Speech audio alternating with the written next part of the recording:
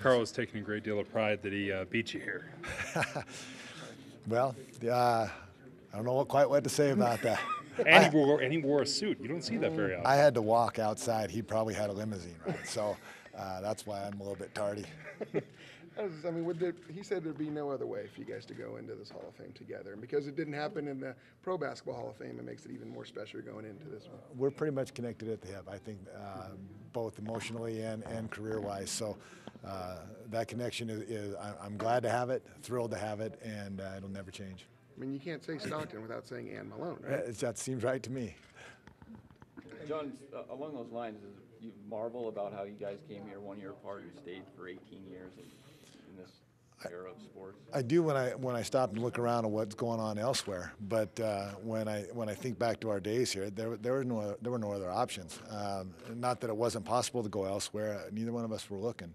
And we had a great situation. It's an absolutely great city, great organization, and we had wonderful teammates. So there was no reason to look anywhere else.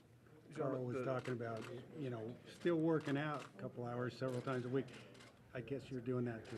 Absolutely. I think about him when I'm in the weight room too. And back to the old days when we were playing, we would call each other at odd hours of the night and say, hey, are you working out, old man? And that's what I feel, even though we don't make the call anymore. How far off are you from your playing weight? Same weight. Yeah, my goal is not to change that. So body fat's still 4%.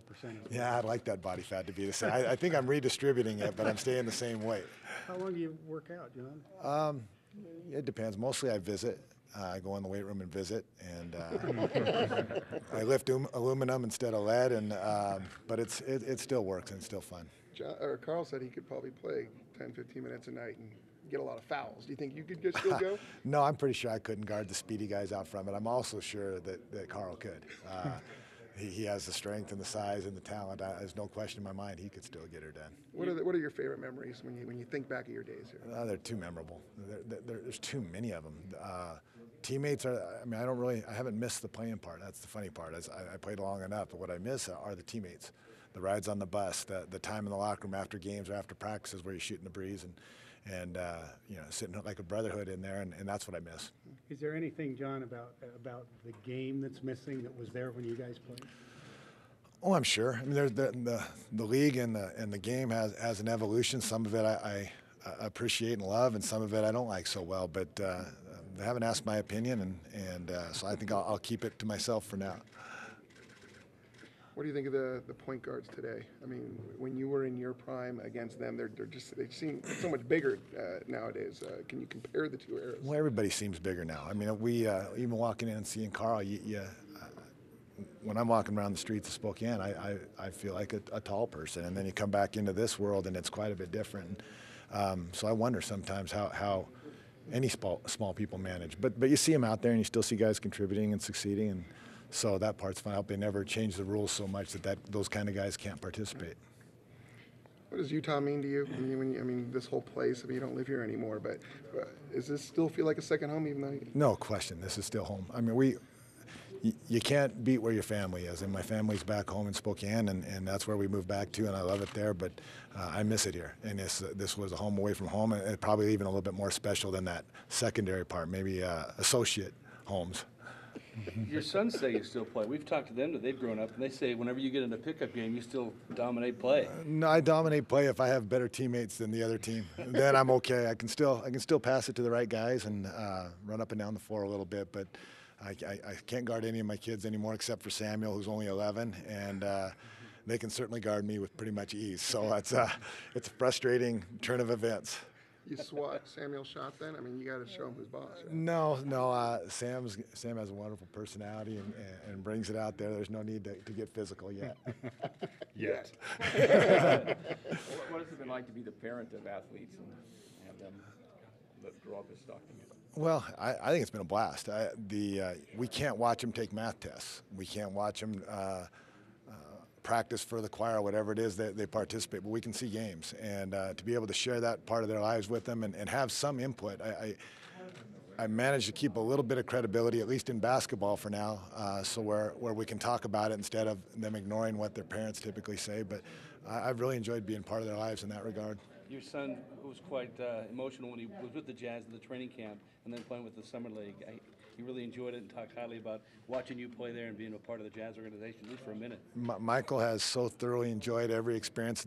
From the time he was a child down here, he's felt like one of the gang, and to have that opportunity to play with the Jazz this summer was one of the highlights of his life. And you know, I think he does a good job when he gets a chance. You talk a lot about your teammates and how fond you are of those memories. Now you see a lot of them going into coaching. You see Ty going. You got Jeff here. Do you get a little bit of the bug now that your kids are getting a little older and start thinking maybe this is something I can get back into? Not just yet. As I mentioned, Sam's still 11. I have five of our 6 kids are still playing, and I really don't want to miss that for anything. I enjoy watching them play. I enjoy watching them compete, and I'm not eager to change that to where those things aren't possible to see when you want to. What about business-wise? Are you involved in business other than your car dealership? Yeah, I'm involved in quite a bit of stuff. None of it's very exciting. You know, wouldn't be worth. Mostly I'm in things to lose money, I think. But they are fun projects, and I've enjoyed doing them. Did you go to Louisiana very often and train with Carl in the off season? No, did he never. come to Washington? No, we never trained together until we joined up back down here. What is your relationship like with Coach Sloan now? Do you guys still talk? Can you imagine him getting back into coaching? Yeah, I could imagine him getting back into coaching.